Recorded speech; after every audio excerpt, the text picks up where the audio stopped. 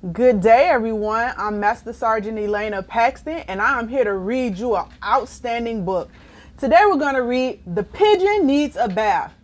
I do not. Hi, I don't know if you've noticed, but the pigeon is filthy, so I could use your help because the pigeon needs a bath. That is a matter of opinion.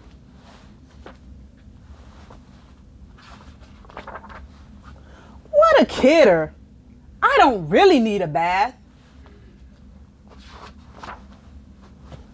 I took one last month. Well, I think it was last month. Clean, dirty, they're just words, right?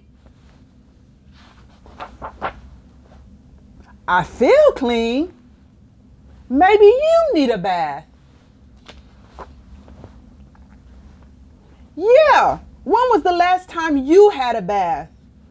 Oh, that was pretty recently. Life is so short, why waste it on unimportant things, like taking a bath?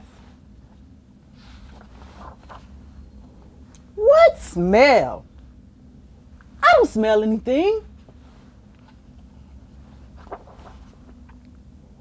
And if I do, it's a very normal smell.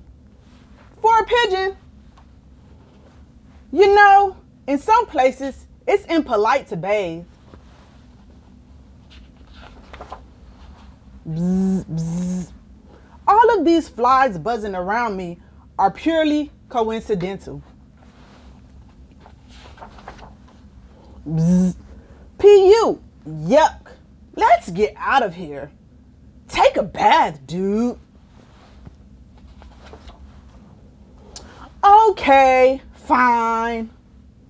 If it means so much to you, I'll take a bath.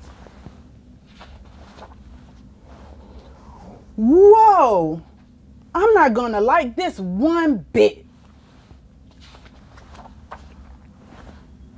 The water is too hot, too cold, too lukewarm, too hot, too wet, too cold. Not enough toys, too many toys. Too deep, not deep enough. Too cold, now it's too hot again. Too reflective. This is still too hot. Well, I guess it's okay. Splash! Hey, this is fun. Wash, wash, wash, wash, wash. La la la la la la la. Sinking in the tub. This is the life. I love bubbles. Look at my wrinkly toes. Hello, hello. How are you? I'm fine. I'm a fish. I'm a fish.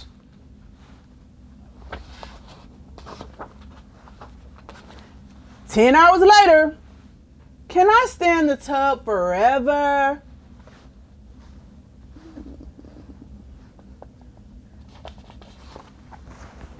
Uh-oh.